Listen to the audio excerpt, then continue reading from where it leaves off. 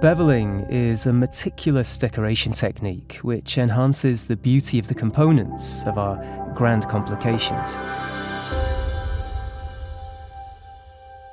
This technique accentuates the edges of our timepieces by making the angles shine, creating a play of luminous reflections. First, I receive the technical plan along with the component to be decorated. Based on the plan, I define which bevelling technique to use to decorate the piece.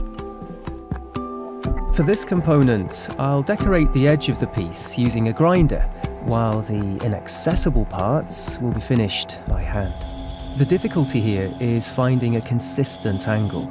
Both concentration and mastery of each and every movement must remain impeccable, because even the slightest deviation may be visible. Once completed, I make use of an entirely manual technique to bevel all the interior parts that the grinder can't reach.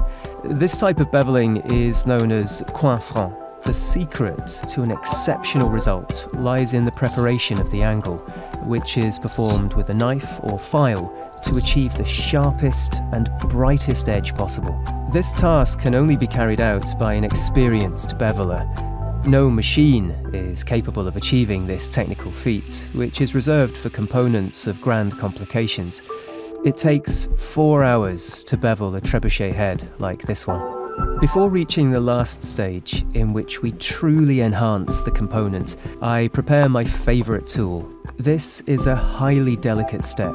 We use boxwood, slowly steamed at 100 degrees in our workshop, which allows the wood to dry and lends it the properties needed to achieve a perfect finish. The result is a hard wood with a very fine grain, which prevents damage to the timepiece.